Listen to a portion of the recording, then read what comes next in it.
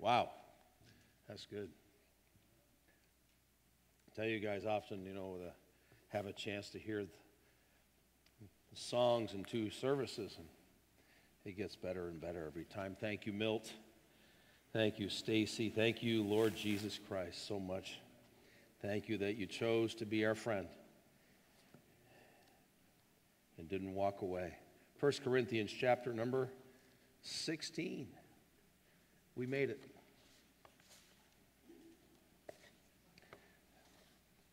We've been singing about chapter 15 quite a bit the last 2 or 3 weeks of the resurrection of Christ, what it's going to be like when we see Christ. We preached last week about our resurrection as believers in the Lord and how one day you and I will be in His presence in heaven. And so we're so thankful and wonderful, just wonderful music and already prayer and time in the Lord. So we're going to get into the Word here. Before I do that, let me remind you that after second service today, and I don't do this often, I just want to highlight these two things today as I did last Sunday. VBSC, our summer camp for children, is here, and not far away. It'll be the first full week of June, and so our involvement meeting is today. And make sure that you come. Make sure that, and if you can't come, make sure you let Pam or Brian know that you're going to be involved. I sent an email to the church in the middle of this past week. Go search it out, go find it, click the button if you're on the platform for our emails, and you'll be able to say, engage the mission. I'd like to be part of it. I'd like to sign up, and I can do this or I could do that. But today for our involvement meeting, there'll be some information that you'll get from Pastor Brian and from Pam. So take the time, just a few minutes, just to be here. It won't be a long meeting. It'll be about 10, 15 minutes at the most, and with many different things going on, I understand your time is valuable, and they will not waste your time. It'll be well worth your time. Also, a week from this Sunday, Pastor Kevin Pesky will be preaching the third message of our family conference on Sunday morning. So next Sunday, we'll be speaking about how to raise children, how to train up a child in the way you should go. And you say, well, I've raised my kids, I don't have any children, or you don't want to raise my kids, and there's nothing in the Bible that can help me raise my kids. Well, yes, there is, but you don't know my kids. Well, I may know you as a parent, so I can see genetics had a way of playing into it. But no, as a church, you say, even if you don't have children, you can be part of that on next Sunday morning and learn some things. Maybe one day you'll have children, or one day maybe you will not, but you can be part of ministry and caring for children. That happens. So when you're in ADP Sports or something like that, it's very, very important to get a little bit more Bible knowledge, understanding, and wisdom in that area.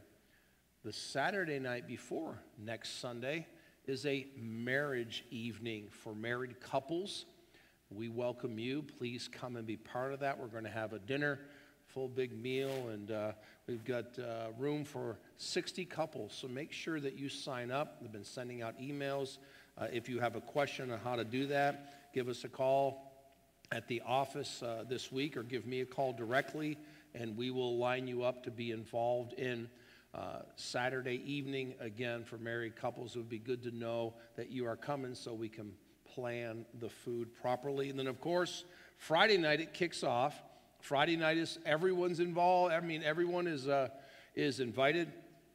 We'd love to have you come. You say, well, I'm already all set with the kid thing. I'm already set as a grandparent. I'm already set with my marriage. But Friday night is for everyone, to welcome moms, dads, and young people as well. Most of all, how do I date well? How do I seek the Lord and find out who it is that I'm supposed to be with in marriage? Or maybe, of course, and maybe you will never be married. I don't know if that's what God would have for your life, but you'd like to know how to have a better relationship with others.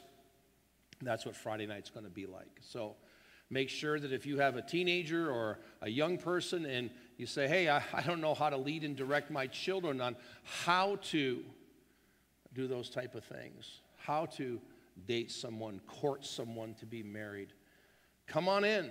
and be part of it, maybe you need a little bit of wisdom from the Lord on how to give someone wisdom from the Word of God. Pastor Kevin will be, again, speaking Friday night, Saturday night, and Sunday morning. Please take advantage of this opportunity. We're making a huge investment in this family conference on purpose for you because, again, it can make us better in the Lord, in Christ alone, coming off of our Acts 1:8 conference. As you're in 1 Corinthians chapter number 16, we finish up our study that we have called Love Never Fails. And of course, if you're reminded, back in chapter number 13, verse number 8, charity never faileth. But whether they be prophecies, they shall fail. Whether they be tongues, they shall cease. Whether they be knowledge, it shall vanish away. That's chapter number 13, verse 8. That is the theme verse behind Love Never Fails. That has been our study since we started up last summer sometime. I believe it was in June or July. And here we are at the end of it.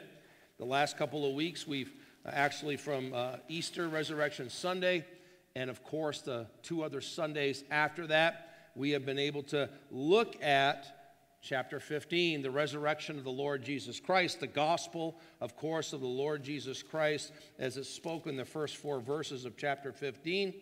I declare unto you the gospel, which I preached unto you. And Paul preaches it, speaks it, and of course reiterates it for the church at Corinth.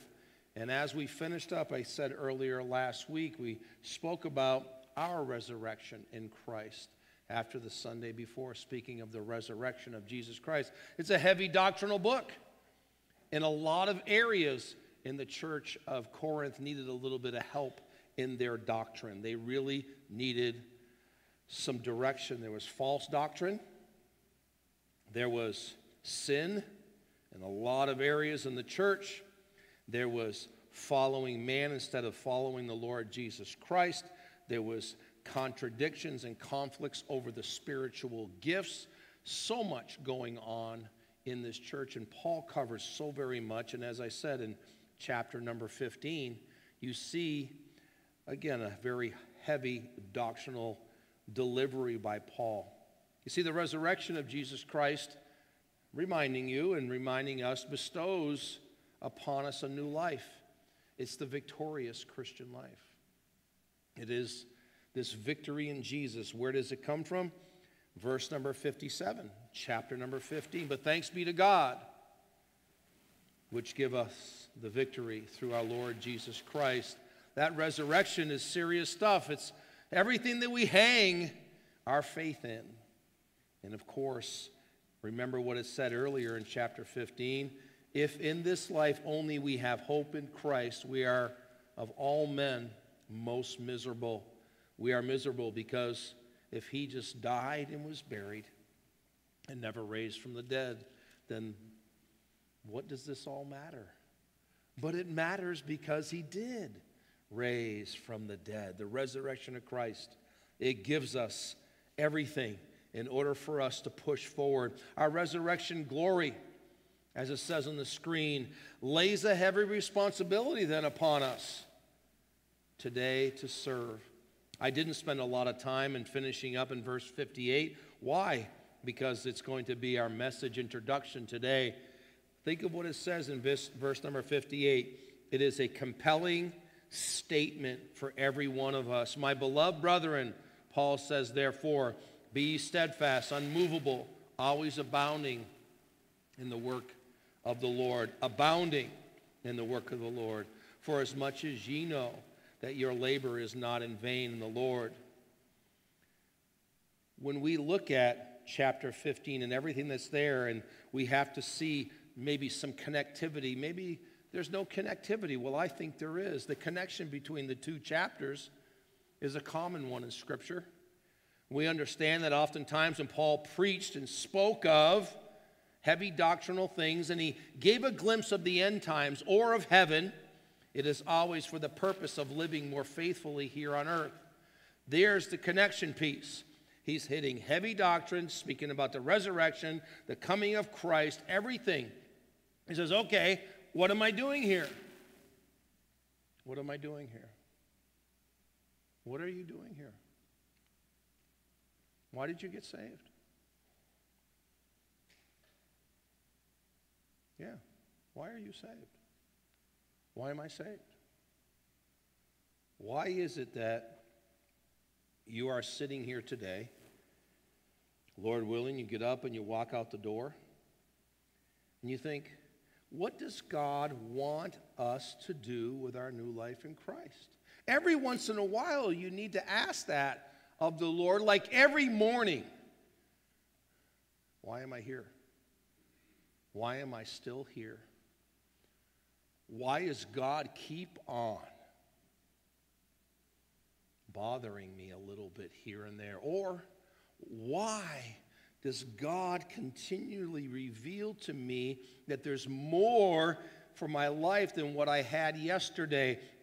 Because today I woke up and I'm in Christ. In fact, who am I here for? You ought to ask yourself that question. Because if we truly believe, we will pray. If we really believe, we will study and worship and obey and serve, and we will give. It is a fact of life that we truly do something about what we believe in. We do. We act upon what we believe to be true or we perceive to be true. If you think that the greatest thing in life is to go just blow all your money every week after you make it, then that's what you're going to go do, because you have a perception in your mind that that's the most important thing. That's what you act on because you think it's true. My happiness, that's the thing that really drives me. That's truth. Truth is me being happy. Well, you're going to act upon it. See, Paul's going to hit in chapter 16 some giving, some mission work, some servanthood, and at the end he's going to cover a little bit about relationships. And we have to look at ourselves and say, God, why am I here? Who am I here for? So let me just ask you a couple tough questions again. What stirs in our heart? What goes through our thought process when there is a need presented before you? You open up the Bible and you say, God, show me what you want me to grab today, but then is there a need? Is there something I'm supposed to do today? You came to church service today and you may have a lot of different reasons, but I believe that one of the universal reasons is you want to hear from God. Right now we're praying, dear God, give this man the wisdom to get out of the way so that your word can be proclaimed in Jesus' name, amen. That's what we want today. I want to hear God's word speak to me while I'm speaking to you. I mean that.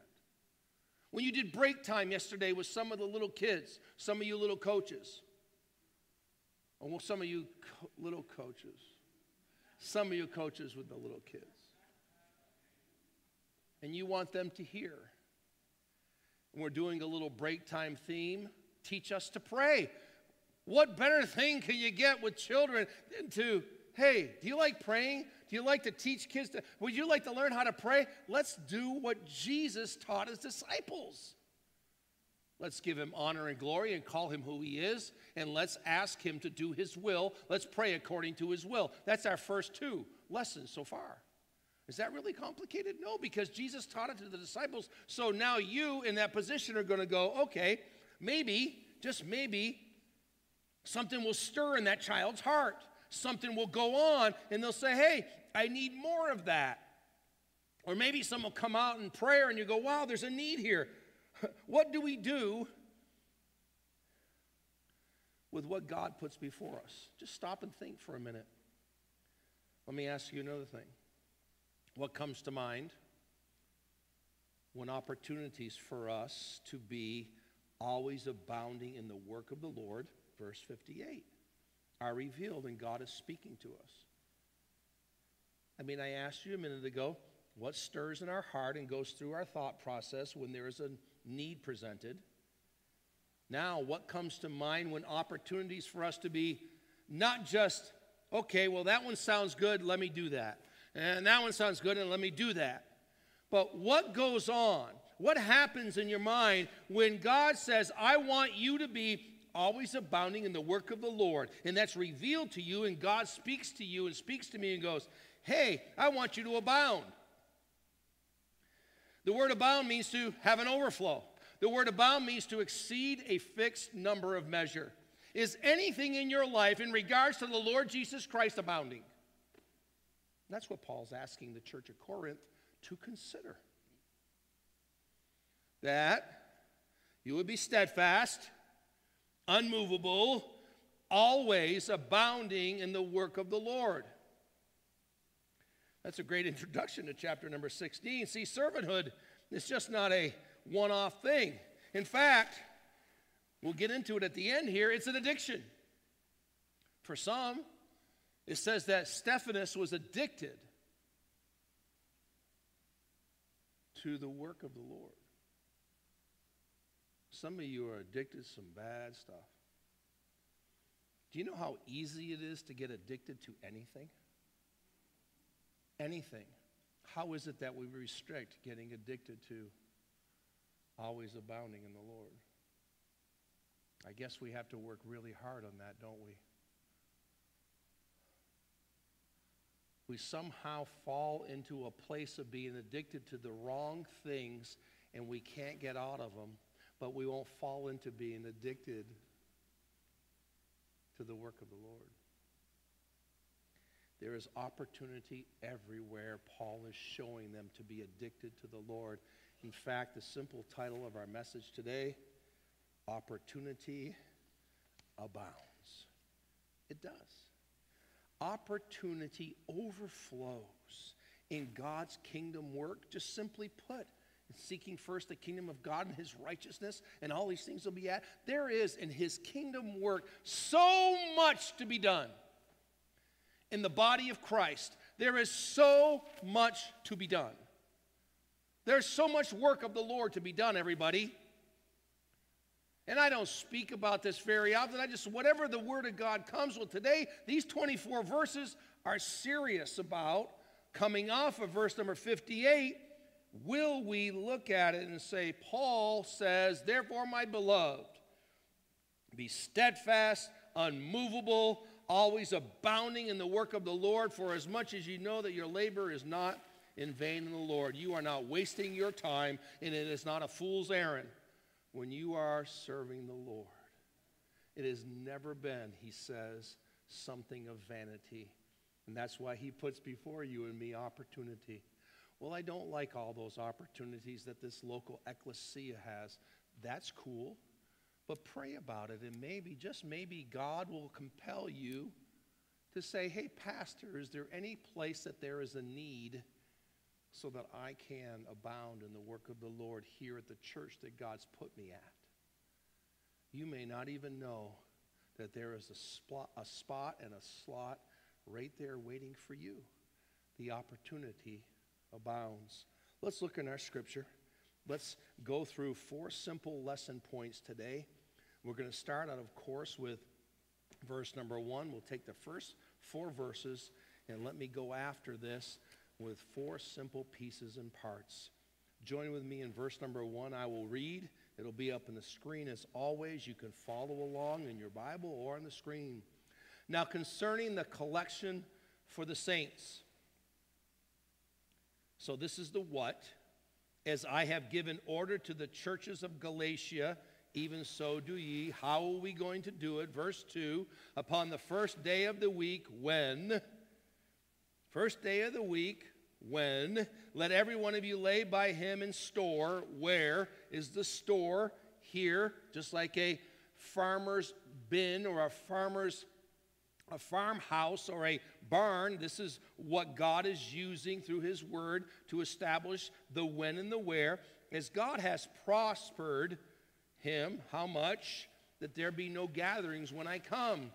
And when I come, whomsoever ye shall approve by your letters, them will I send to bring your liberality unto Jerusalem. I will take what you're giving me, and I will go back to Jerusalem because there's some people hurting, and this is a missions offering. This is an extra offering for the people that are in poverty back there. They're impoverished, and they need some help. Verse 4. And if it be meet that I go also, they shall go with me. If it meets there and I have to, that's part of it, then I'll go. I'll go myself. How does this start out? Well, here's your first one. Opportunity abounds in the work of the Lord to give by grace, to affect the eternal more than the temporal. To affect the eternal more than the temporal. What's he saying very simply here? You're going to talk about giving. For a moment, we are. Here's full verses, very simply put. The offering or the giving that he's asking about and telling them that they need to be part of is, hey, do you know that there's a special need here? There's a missionary coming through. There's a church hurting. Maybe even your old pastor. Right? There's a need. There's something there. Well, what can we do to raise some monies to give them a meal? That's what this is. It's above the operational costs of everybody giving a tithe and the giving to make sure that the church is running. But that extra offering he's speaking of would be, hey, there's a missionary that needs $10,000 in Zambia, Africa, in order to feed children. Does that sound familiar? Well, that's over and above. Hey, let's present that to some people and have them pray. And he needed a couple dollars, and he got a couple more than a couple dollars. But that was for the collection. It was however God prospered. It says up there, giving heart. When I was a lost guy, I had a really big giving heart. And you don't know what my favorite foundation was to give to? The Mark Brown Foundation. Brownie's Bullpen. I'm going to give to myself. Is there anything wrong with giving to myself? I didn't think there was. After being saved, God took that giving heart that he was already kind of working on. I learned it from my mom. Do things for people a little bit, but now it was for Jesus Christ. It wasn't an act or a work where, well, go do something for somebody and you'll get yourself closer to heaven. That was the religion that I lived in. I was taught that if I did enough good works and they outweighed the bad ones, I'd have a better chance of going to heaven. So giving things to people, that's a good one, right? You see, Paul is laying something out and saying, hey, church, if you're going to be steadfast, unmovable, always abounding in the work of the Lord, and know that your labor is not in vain in the Lord, and here's a spot. Paul says there is a need. It's back at Jerusalem. Whatever you give. This is what happens to you and me in the principles of giving, is that we find out when to do it, how to do it, and all that, and we get that. But really what comes out here is the perspective. What is it that I am looking at, and how am I looking at this giving? God changes my perspective. He says, hey, there's missionary offerings, there's special need offerings, there's different kinds of offerings. Remember back in Acts chapter number 2, verse number 44 and 45, they didn't even have a church manual on how to do everything they were supposed to do. They just knew in Acts 2 that all that believed were together, had all things common, sold their possessions and good, and parted them to all men as every man had need. That was Acts 2. Acts 4, verse 34, neither was there any among them that lacked, for as many as were possessors of land, as they were prospered, and houses, sold them, and brought the prices of things that were sold, and they took care of one another. What a great principle. And that's what Paul is doing here. He can change your heart in so many ways. And one of the first ones out is to say, giving by grace, to give by grace can affect the eternal more than the temporal. But you and I, by the way, how much is one of those energy drinks now, like a can? How much is that? What? $2.50? That's cheap. That's cheap. Cup of coffee is $3.30 at stinking Scooters. What are they doing here? They're ruining everything, and that's just the coffee. Never mind the foo-foo drink. It's fine, you've been prospered. Go for it. But here's the point. Opportunity abounds in the work of the Lord.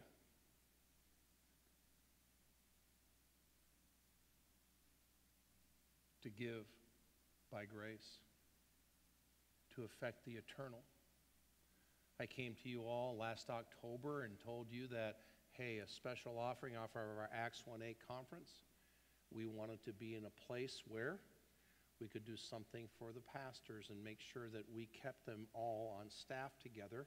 So many of you gave to that, and I'm thankful. The year before, I said we'd love to just do a little cleaning up here and do some painting and do a little something we hadn't done. We'd done some things in the 20 years of the building, and you gave to that, and that was over and above.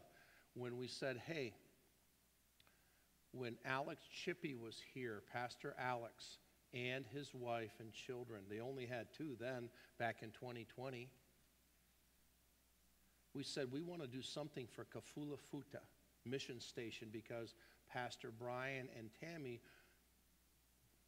their offerings that they received, that they took to make sure that that mission station worked, that wasn't going to be there. What can we do?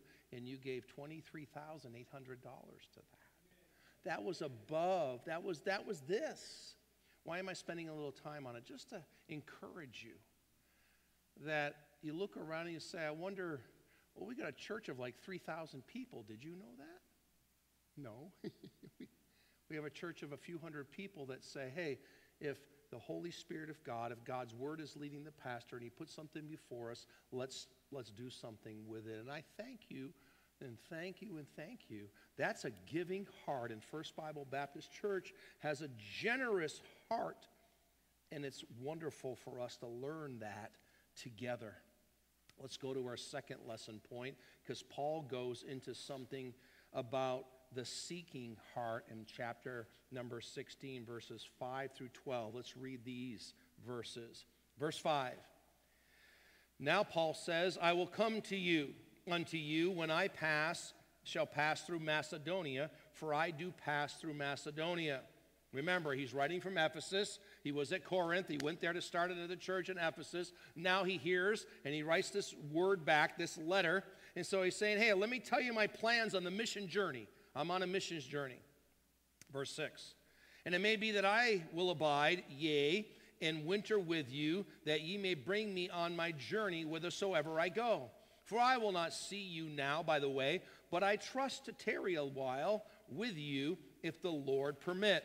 I'm setting out my journey, but I'm being flexible. I'm looking at it because verse 8 says, but I will tarry at Ephesus until Pentecost. So that tells you he's not taking off quickly. Good? We know where we're at, right? Okay. Verse number 9.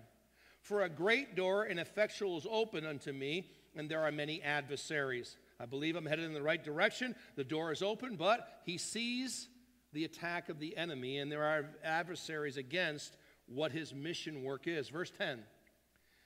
Now if Timotheus come, see that he may be with you without fear. Comfort him, take care of him, for he worketh the work of the Lord, as I also do. Let no man therefore despise him, but conduct him forth in peace, that he may come unto me, for I look for him with the brethren.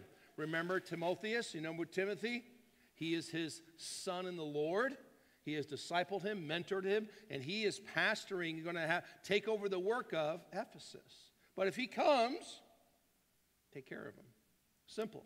This is the mission journey that is laid out and how God is directing Paul to this church at Corinth. And he's saying, I want to let you know that I'm leaning on God's will more than anything else. Verse number 12.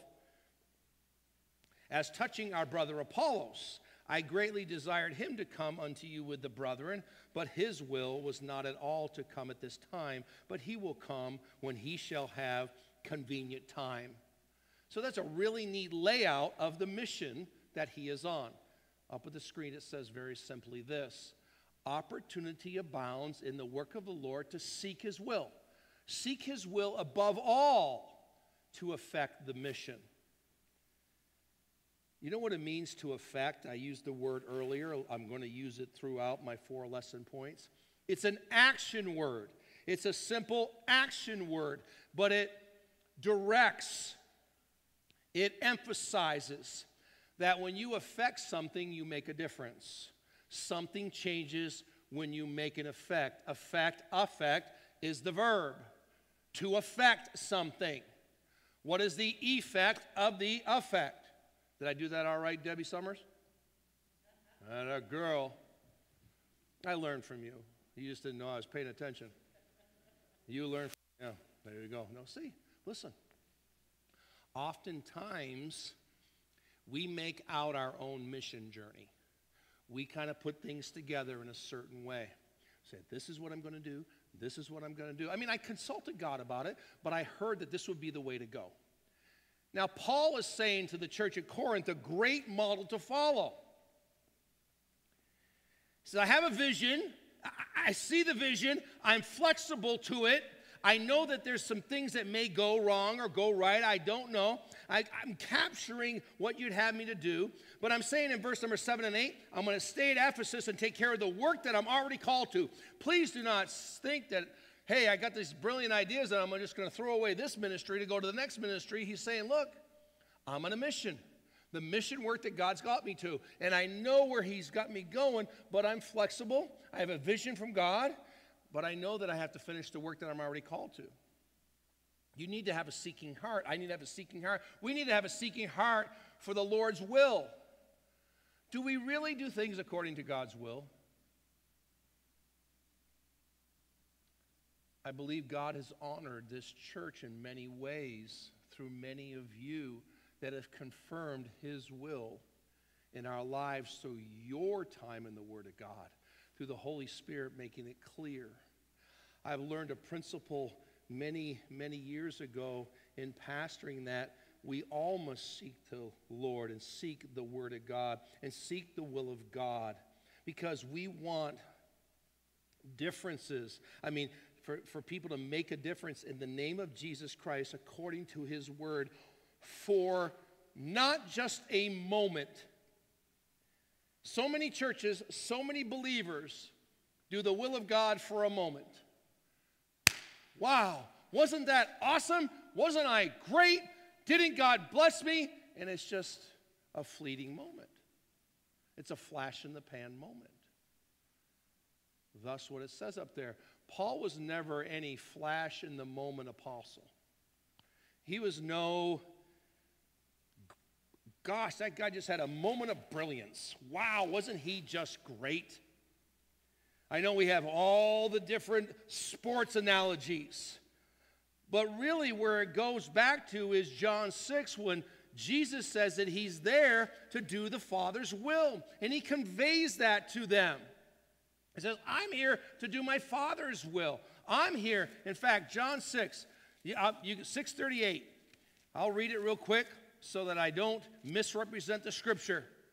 It says, for I came down from heaven not to do mine own will, but the will of him that sent me. That's Jesus speaking. Paul is saying the same thing. And you and I have to have a seeking heart of God's will, or else we'll be in a place where we do moment by moment. This was great. Well, yeah, when you tie moments together, if it's God's will over it all, then it's more of a course that you're on. And God is revealing his vision that he's already given to you is actually true.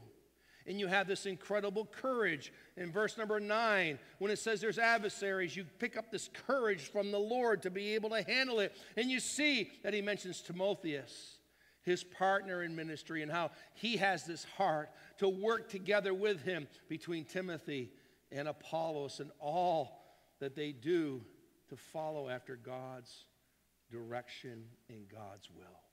Opportunity abounds in the work of the Lord to seek his will above everything in order to effect the mission more than a moment. Third one, verse number 18, verse number 13 through 18. Follow along with me up on the screen or on your Bibles. Watch ye, verse number 13. Stand fast in the faith. Quit you like men. Be strong. Boy, those are some good commands. Verse number 14. Let all things be done with charity. You could preach an hour-long message on that. Verse 15. I believe they tie together well, 15 through 18, with this statement that Paul is making. I beseech you, brethren, ye know the house of Stephanas, that is the first fruits of Achaia, and that they have addicted themselves to the ministry of the saints, that ye submit yourselves unto such, and to everyone that helpeth with us and laboreth. I am glad of the coming of Stephanas and Fortunus and Achaicus, for that which was lacking on your part, they supplied. There's that teamwork principle in this. Verse 18, how did it come about? And what was the result? For they refresh my spirit in yours. Therefore, acknowledge ye them that are such. Acknowledge them that they have done the work that goes back to verse number 13 and 14 of standing fast, letting things be done with charity, which goes back to verse number 58 of chapter 15 of being steadfast and unmovable. You see, Paul is doing such a practically strong teaching, practical teaching here in 16, off of all that doctrine. So what's our third lesson point? Opportunity abounds in the work of the Lord to serve people, to affect them. Remember, make a difference in them, to affect them for tomorrow even more than today. Some people, again, are really good at serving, and they do such a wonderful job with a serving heart. But we serve deeply, like we are addicted, like Stephanas, to affect them for tomorrow, even more than today. Consider this. I use this terminology a great deal in ADP Sports. Repetition. Repetition. We've got a few skills to work on some things. We have some goals that we want to accomplish. Repetition. Repetition. Repetition. Add some little bit of spice to it. Change it up a little bit. Repetition. A kid learns how to dribble by dribbling more. They learn how to shoot by shooting more. Repeat. Repetitiveness. It's a great teaching tool. I heard that the Word of God does it quite a bit. We then use the word frequency. Repetition is within the session of 2 hours, whatever it may be in the sport, for the child. And then there's frequency, which is week by week by week by week. We do it every week. So within that framework, we have repetition. Within the framework of the league of 6 weeks, we have frequency. Every week we do it. Every week we do it. And then lastly, experience. A child, if their parent signs them up for 1 sport, 2 sports, 3 sports, then there's an opportunity to serve in a deep way that affects them for tomorrow even more than today. Children's ministry right now, repetition, talking about Jesus, the Word of God, speaking of doctrine, proper theology, over here with the little ones over here, over in young families, over in the youth group right now. It's constantly a part of repetition in the message, frequency on the weekly basis, and over the course of a year, maybe, just maybe. What about discipleship? One by one, getting together and learning the Scripture, memorizing Scripture, frequency. I'm going to do it every week. Back to the idea that we're going to repeat my point. When you are a servant and you have a servant's heart and you have a serving heart, you're willing to do all that it takes for someone to be at a place where they are in verse number 17. When Paul says, verse number 18, for they have refreshed my spirit and yours. Why? Because they were addicted. They addicted themselves to the ministry of the saints. Obsessively surrendered to something. Wow. Obsessively surrendered to something. Are we addicted? Like Stephanas. The house of Stephanas. First fruits of the church plant in Achaia. And they addicted themselves to the ministry. of the saints. They ministered to the brothers and sisters of the church body. We are to watch out. Look out for what the devil may do in the world and my flesh. Quit ye like men. Come on now, grow up like a man. Do things the way you ought to. Be strong. Be strong. And let all things be done with charity as you stand fast in the Lord. Opportunity abounds in the work of the Lord to serve people deeply, to affect them for tomorrow and not just for today. That would take, for you and me, a huge commitment. And lastly, the last few verses, pick it up in verse number 19 of chapter number 16 as we finish out our study. This is a beautiful, easy place to finish, because it speaks of Paul's loving heart and the fact that those that don't love Jesus. Verse 19, it says, the churches of Asia salute you. What does it mean when someone salutes you? They welcome you, they embrace you, they go to you, and they want to draw you to them. He's saying it in words, so he's saying, the churches of Asia salute you. Aquila and Priscilla salute you much in the Lord, with the church that is in their house.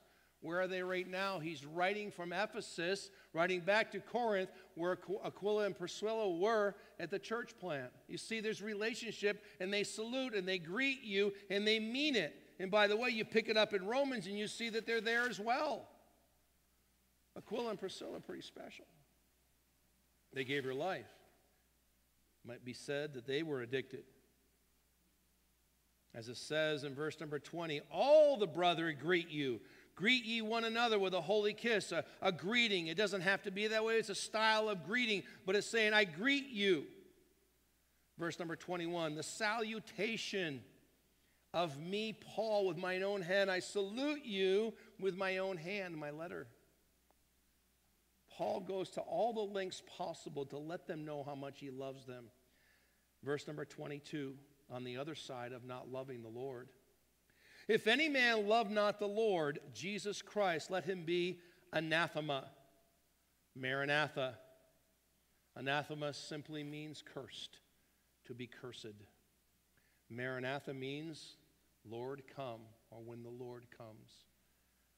Simply put, in that simple two-word statement, that person that does not love the Lord Jesus Christ is cursed when the Lord comes. But on the other side of love, he says in verse number 23 and 4, the grace of our Lord Jesus Christ be with you. My love be with you all. In Christ Jesus, amen. He knows that God's love never fails, that we're to do all things with charity. He is saying very simply that your labor is not in vain in the Lord. Opportunity abounds in the work of the Lord to others in Christ Jesus. Listen, opportunity abounds in the work of the Lord to love others in Christ, to affect their life more than their countenance. What are you saying there, Pastor? Sometimes you can just make somebody smile. And some of you are really good at that. You change the countenance of a person just by your love for the Lord when you walk in to a room. And that's good. But more than that, you can affect or make a difference in their life with the love of Christ that's in you. Why did the Lord save your soul? Who are you here for? Paul is saying to this church, we greet you, we salute you, we wish we could be there with you. My salutation comes out of the letter that I've written. You wrote to me and you had some difficulties. I responded to those, and then all the others as the Holy Spirit led me to put it into the Word of God. So here's the first letter to the church at Corinth. They still had some struggles, so he wrote a second letter to them. He went to visit with them, and he was there for 18 months. He went there again, and he was with them some more time. And it says that he desired to go to see them a third time. Paul loved them so much. And he didn't just change their countenance, which I bet their countenance changed when they read this letter in real time in 58 AD. But I will say this, that affectionate, goodwill, benevolence type of love, that agape type of love that comes from charity, was because this man had such a deep, loving heart for the people of God. He also had a deep, loving heart for the lost that were going to hell. But he said, look, those that don't love the Lord Jesus Christ, they're cursed. That's true today too. When the Lord comes, they're cursed if they've never called in the name of the Lord to save them. I don't know if that's maybe one of you today or some of you. I don't know. But the Bible says you'll be accursed. I know I was before July of 1983 when I called out to the Lord. The scriptures really got a hold of me. God convicted me through his scriptures, and I realized all have sinned and come short of the glory of God. The wages of sin is death, but the gift of God is eternal life through Jesus Christ our Lord. I realized I was cursed and accursed. And if God took my life in a moment before that day that I called out to him, then I would have spent eternity in hell when I died. For you believers right now, in your thinking, do I have a giving heart? Praise the Lord. Do I have a heart that seeks the Lord and seeks his will? Praise the Lord.